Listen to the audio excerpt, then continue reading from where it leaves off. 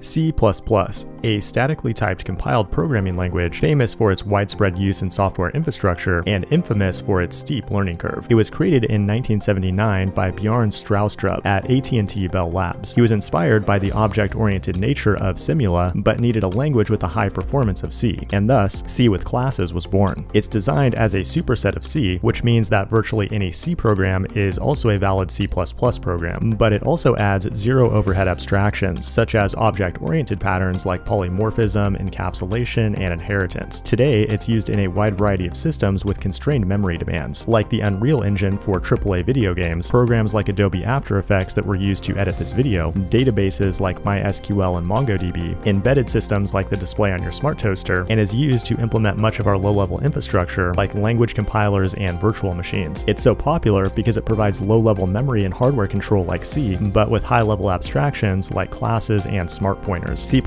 makes it harder to shoot yourself in the foot, but when you do, it'll blow your whole leg off.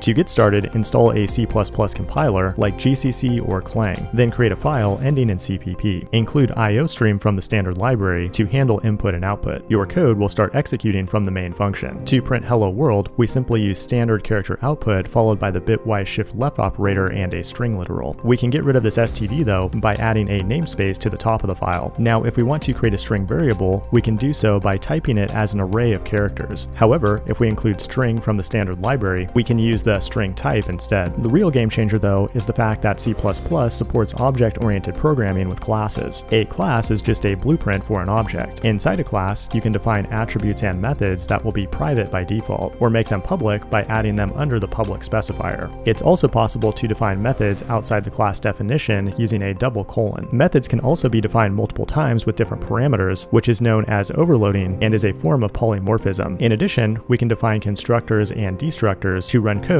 when an object is created or destroyed. Classes also support inheritance, allowing developers to more efficiently share logic throughout a program. To instantiate an object, type the class name followed by the name of your object, and optionally any parameters for the constructor. When it comes to memory, we could manage everything manually with pointers and references. However, tools like Unique Pointer can get the job done in a way that's easier and safer by ensuring that only one object can be allocated to memory. Now to run your code, open up the terminal and use a tool like Clang++ to compile it. This has been C++ in 100 seconds. Hit the like button and subscribe if you want to see more short videos like this. Thanks for watching, and I will see you in the next one.